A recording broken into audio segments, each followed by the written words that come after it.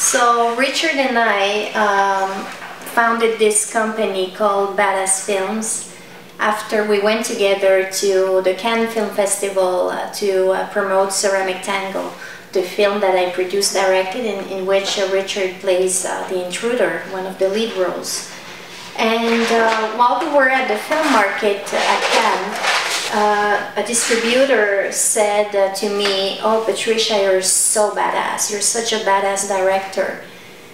And after hearing that word connected to my work, we decided to collaborate and found a company, a production company of films called Badass Films. Why did Richard and I founded Badass Films? Is because not only we are great friends and we get along creatively, but we found in each other a way to collaborate in such a profound artistic way that has no boundaries. And like we like to say, for us, the sky is not the limit. So that being said, we love to delve into very edgy, provocative, taboo subject matter. We like to portray humanity in a very different light. Humanity in a way where people are almost scared to go. Richard and I, we are alternative people in our own lifestyle and creativity, so we don't see things the way the mainstream world would see them necessarily. We would completely understand other layers of the humankind that are not necessarily obvious in society.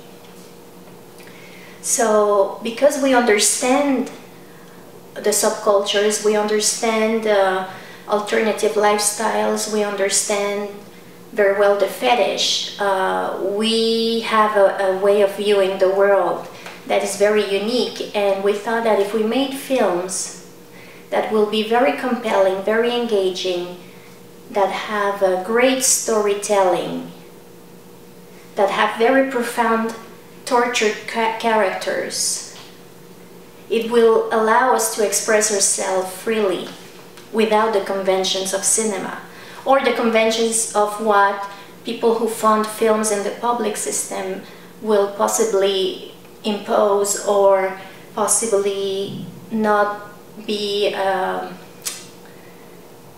daring enough to explore. And this first production, the Medusa project, just came to us on a silver plate. I was at TIFF this summer and I met with Ceramic Tango's writer, Charles Hall, and just by talking to him, we started talking about what should we do next, what's the next collaboration. And he had happened to send me an email about the ABCs of Death Season 2, looking for the 26th director of a horror short film series. And I told Charles, why don't you write the screenplay and I'll direct it. That was on a Sunday. On the Tuesday, 3 days later, he had written the first draft so quickly. And he wrote it for me to be able to direct and participate in the ABCs of Death with the letter M. So he came up with this concept, M is for Medusa.